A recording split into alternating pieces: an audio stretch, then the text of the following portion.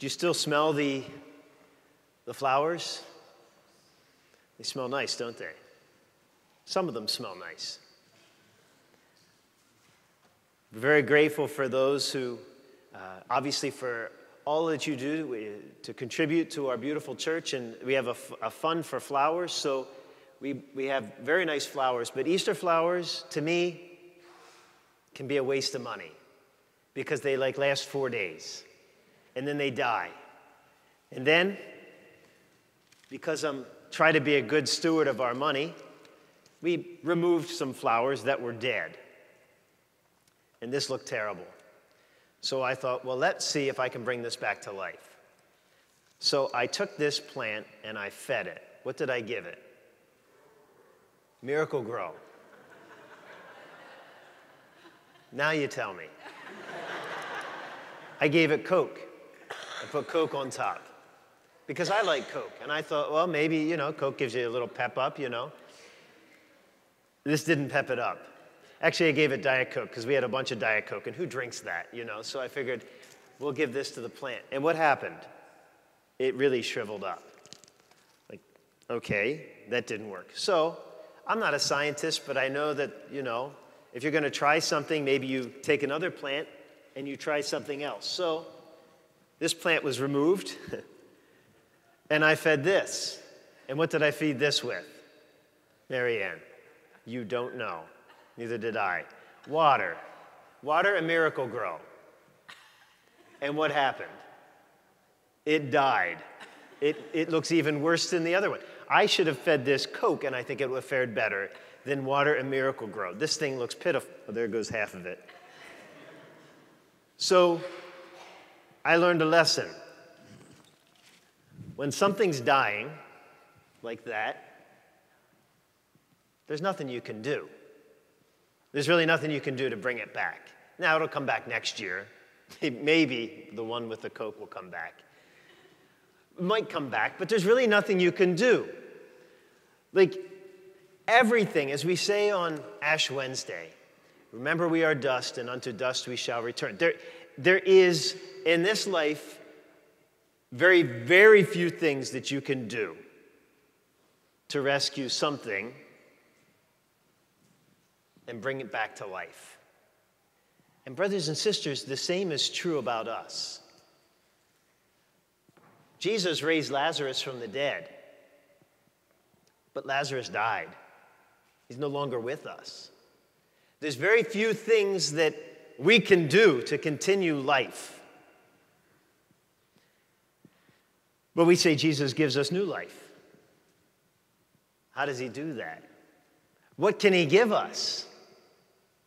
Well, brothers and sisters, he tells us when he rises from the dead in this week's gospel, he comes back and he sees the apostles for the first time, and he says, "Peace be with you." And then what does he give them? The Holy Spirit.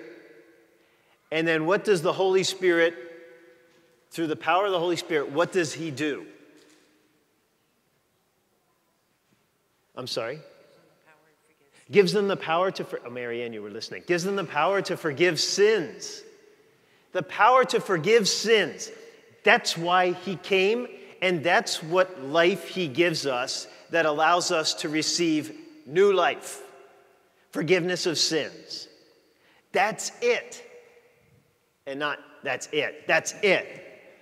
That is the power. That is what allows us to receive a new life. Forgiveness of sins. That is why on this Sunday, it's called Divine Mercy Sunday, because the mercy of God is what gives us new life. Without that mercy that we receive, the forgiveness of sins, we can't enter heaven. There is no sin in heaven. God allows us to be with him. He wants us to be with him. He created us to be with him. He opens to us the doors of eternal life, the new life that we can receive that cannot be given to us by anything in this life. We can all be distracted in this life by things that we enjoy.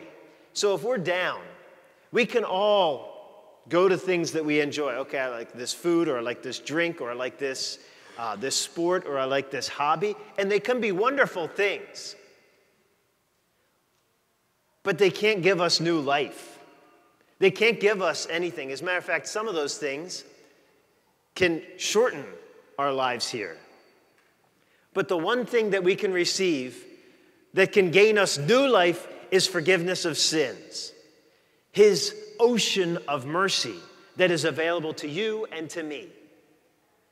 And so we celebrate the mercy of God, the mercy that Jesus Christ offers to us by just our asking today.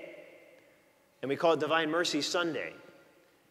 And we say that because in the second reading, St. Peter said, we might think that our faith, we have, if I ask, why do you have faith? What's the purpose? We might all have different answers. But St. Peter tells us in the second reading that the goal of our faith is the salvation of our souls. It's not to get good things in this life, although we can certainly ask God for them, but it's for this new life that only He can give us and nothing here can give us. That's why we're here this morning. And so we receive this new life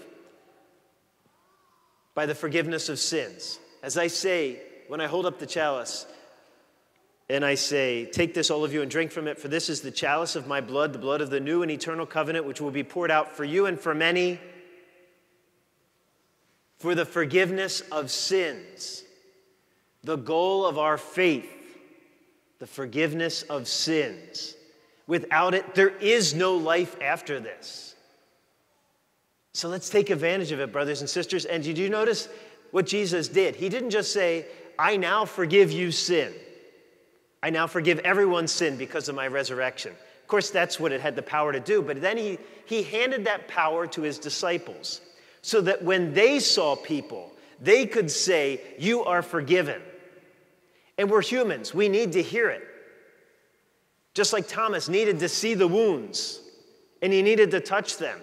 Jesus knows that we're humans and we need to interact with our God in a way that He gives us. So He gave us the church with which to interact and to hear the words, I forgive you, you are freed.